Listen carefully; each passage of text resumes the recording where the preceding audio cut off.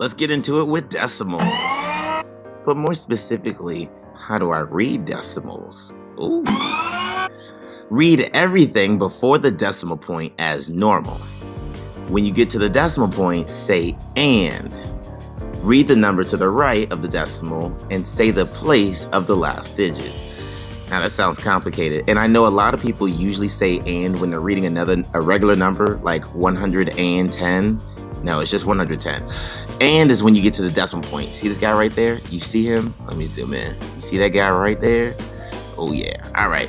So this is 248. I'm gonna read it like normal. Everything before the decimal point, read it like normal.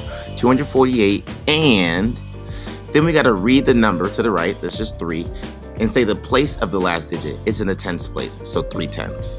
248 and 3 tenths. And then I wrote it out for you so you can see it. 248 and 3 tenths. So you can see what I'm saying. And then for this one, again, I'm gonna read everything like normal. That's to the left. 64. And then I'm gonna read this like normal and say the place of the last digit. 77. And this 7 right here is in the hundreds place. So 77 hundredths. The whole number, 64 and 77 hundredths. All right, so oops, I didn't mean to do that. Let's come back here. All right, 64 and 77 hundredths. Oh, got it out. Now what about this guy? How would you read this number? Hopefully you said 45 and 7 tenths. 45 and 7 tenths. This 7 is in the tenths place. What about this guy? Ooh, this one looks tough. I'm gonna save that one. Let's come to this one. All right, what about this? 8 and 24 hundredths. 8 and 24 hundredths, because we have 24 and the 4 is in the hundreds place. All right, now this one looks scary, but it's not. This one's 137 and 3 hundredths, because this 3 is not in the tenths place, it's in the hundreds place. 137 and 3 hundredths.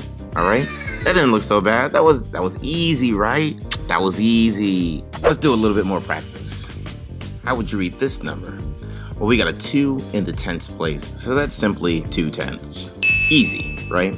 All right, we got an 8 in the hundreds place. There's no tenths this time, so we're just focused on the 8 in the hundreds place. That's simply 8 hundredths. All right, again, no tenths, but we got 1 in the hundreds place. Easy, 100th. Simple. We got a 7 in the tenths place. Guess what, y'all? That's 7 tenths. All right, we got 1 and 100. 1 and 100th. 2 tenths, 3 hundredths. I see 23 hundredths. What about this beast right here? Let's take it one step at a time. One place, one period at a time. How about that? 7,362 and 8 tenths. 7,362 and 8 tenths. It's not as bad as you might think. Just read the number like normal, say and when you get to the decimal point, and then read the number and say the place of the last digit. So if it's in the tenths place, 8 tenths. If this was in the hundreds place, say 8 hundredths. All right, I think we got it.